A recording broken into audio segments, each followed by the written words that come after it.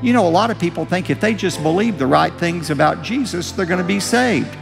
As long as I believe He's the Son of God who died on the cross for the sins of the world and rose again on the third day, I'm saved, right? Wrong.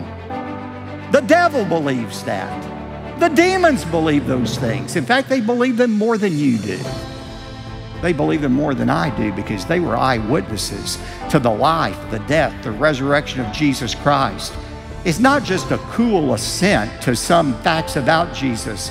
In faith, in saving faith, there is emotion. There is a crying out to God. It's like the tax gatherer who gathered on the Temple Mount and beat his chest and prayed, "Lord, be merciful to me, the sinner." It's a cry of desperation. It's a realization that apart from Christ, you have no hope, that you are doomed for an eternity in hell, and you cry out, you believe in, you trust in, you cling to the name of Jesus for your salvation.